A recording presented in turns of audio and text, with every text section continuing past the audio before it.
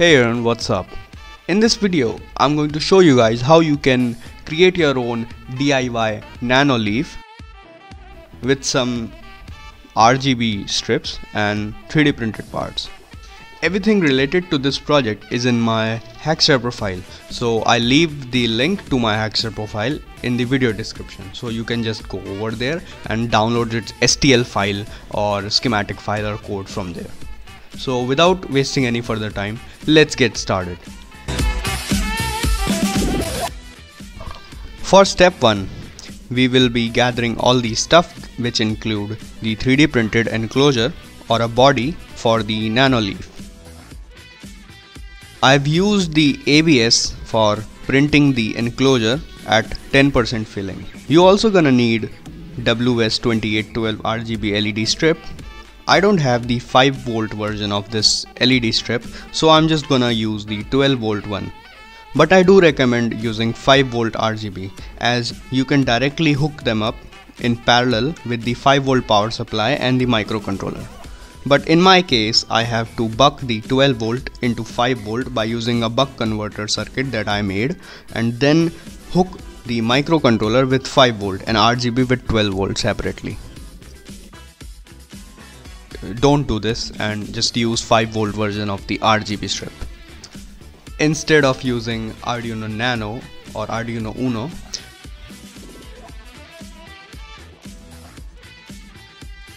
I'm going to use Attiny85 for that.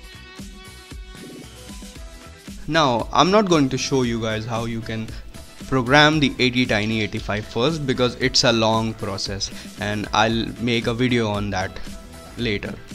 But for now, I am going to upload my code to Attiny85 and use it as a controller for controlling the RGB.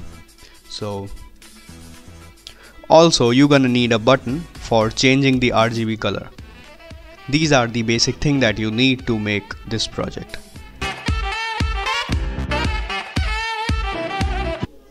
In step 3, I'm gonna attach the RGB strip to the NANOLEAF. And in step 4, I will solder the RGB strip together. And in step 4, I'm gonna wire them up with the microcontroller.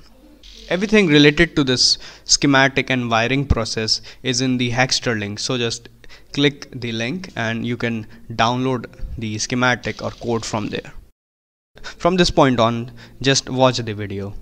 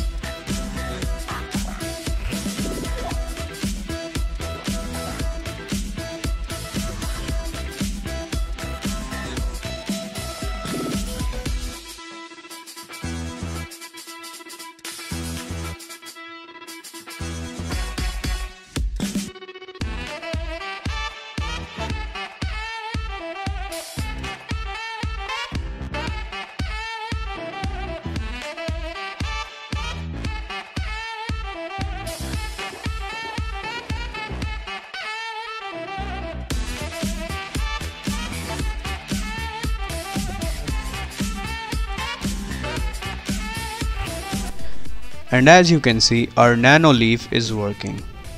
Leave a like if you like this video or subscribe to my channel. And I will see you next time. Peace out.